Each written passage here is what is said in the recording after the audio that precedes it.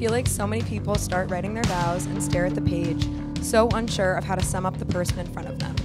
Lucky for me, I was in the position of having too much to say, which is very on brand.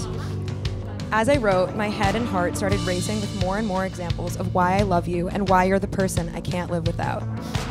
It struck me pretty early on that I had so much to say because of who you are, larger than life in every sense. I have never met anyone who is more magnetic. Everywhere we go, people want to be around you. They want to be your friend, grab a beer with you, and most certainly share a dance floor with you. In every situation, you are proudly, enthusiastically yourself. After 6 years together, I've come to understand that loving you means sharing you with everyone else in this world who wants to feel even a little bit of your light, knowing that I am lucky enough to feel the glow of Brian Nestor's presence all the time. As I stand in front of you today, I'm filled with so many emotions and thoughts I want to express that I hope my words can come close to capture. I could talk about you forever, but instead I've narrowed it down to the 3 things I love the most about you. First, I'll never forget the way you made me feel on our very first date, and have continued to make me feel every day since, like I'm the most important person in the room. I never believed the old cheesy saying that you can meet someone that makes time stand still, but with you, that's exactly what happened. The second thing I love most about you is your uncanny ability to bring out the absolute best in everyone around you. The third thing I love most about you is your sense of dedication, whether it be family, friends, or work, even if the latter comes at my expense, with you waking me up with breaking news at 3 a.m. telling me Ginny and Georgia was renewed for another season, or that the new cast of Bachelor in Paradise was just released, and this season is going to be absolutely dreadful to watch. I love your dedication to making everyone laugh, and today I'll say it just this once, you're the funniest person I know. Once.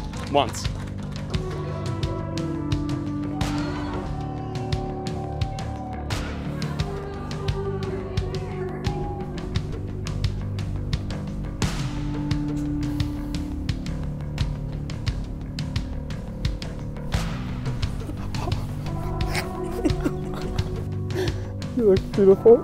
Oh my God. Don't mess up my hair. Sorry. Love you. Oh my God. Are you excited? Yeah. You ready? I'm so ready. That's gonna be awesome. We never practiced our dance again also. I know. It's gonna be good. It's gonna be great though. I'm excited. It's gonna be awesome. So much fun. Yeah. Oh, I love you so much. I love you too.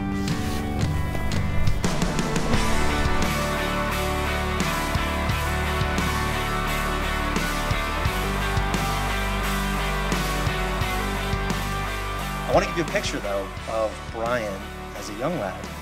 He had this sort of floppy bowl cut, and he would sort of walk across the street, or rather trot, and go like this with his head.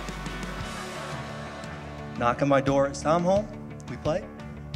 He was terrified of neighbor's dog, Talia, who was quite frankly the least intimidating dog, as she was both deaf and blind. And then my personal favorite, he would zip around the neighborhood on this little yellow mini motorcycle, the crotch rocket, thinking he was all cool, exuding a confidence frankly far too bold for someone with a bowl cut. Being lifelong friends, we've gotten to see her graduate from her starring role as Horton in the middle school play,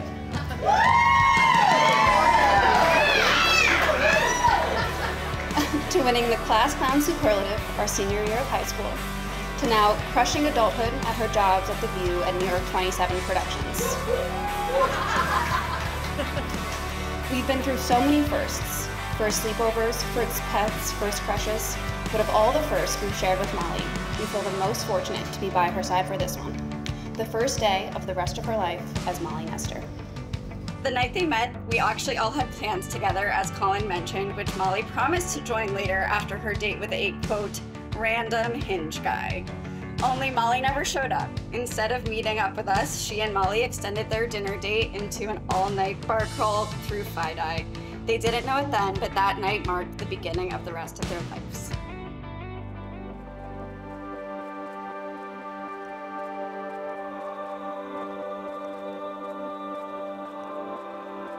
Ladies and gentlemen, families and friends, today we celebrate the marriage of Molly and Brian. I have the distinct pleasure of watching this relationship develop from its early days into the love that it is today.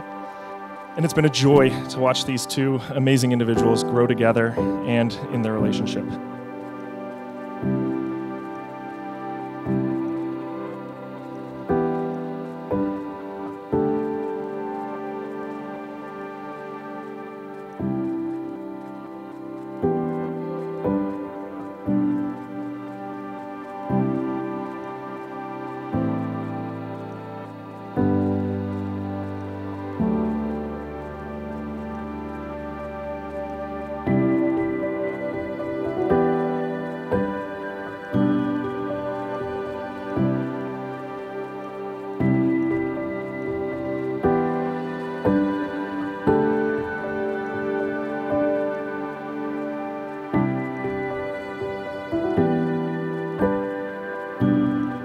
the happy couple, the perfect couple, each with a very distinct sense of self.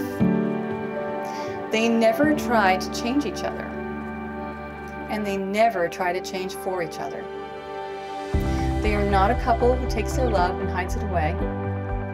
They shine it and they radiate it on all of us, as they will on anyone else who comes along to join their story. We would be remiss not to give some more airtime to Molly and Brian's famous bits, the repeat jokes and antics that make their relationship so unique. Like how during Molly's bachelorette party, she walked around all weekend holding a tiny mic and interviewing strangers at the bar as if she was the host of her very own podcast. Or Brian, who took every opportunity the entire year prior to the engagement to tell anyone who would listen. Bartenders, loose acquaintances, strangers on the street, pretty much every human except for Molly, how excited he was to propose on Thanksgiving Eve at Campo Beach. As a duo, one of their favorite ongoing bits, referenced in their wedding vows, is a heated competition about who is funnier. Tonight, we thought we might settle the debate once and for all. After years of deliberation, and because we may have our maid of honors titles revoked if we publicly embarrass Molly, we've come to the conclusion that while they are equally funny individuals, the sum is much greater than the parts.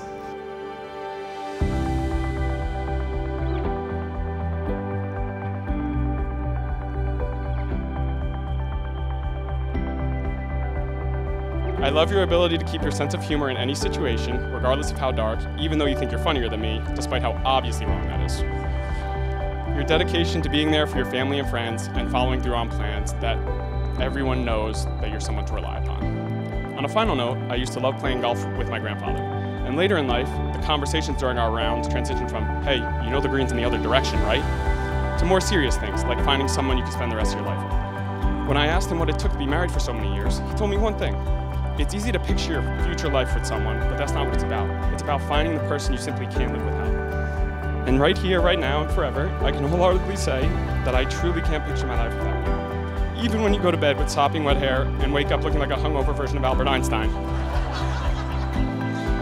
Because waking up next to you is something I will never get tired of. For all the best reasons, you have made me who I am. I love you so much, Molly Catherine.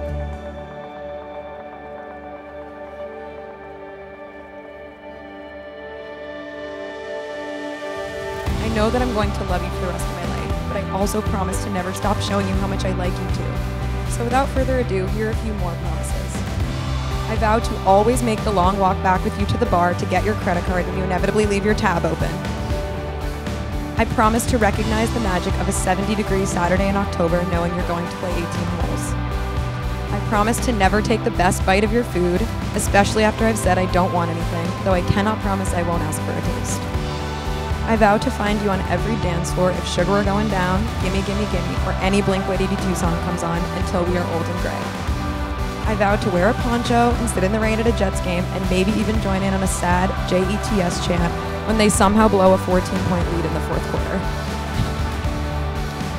As we begin the next chapter today, there is no one on earth better suited for me and no one else I would want to do this with. You are my best friend, my better half, my missing piece, and now my husband. Through it all, Brian, I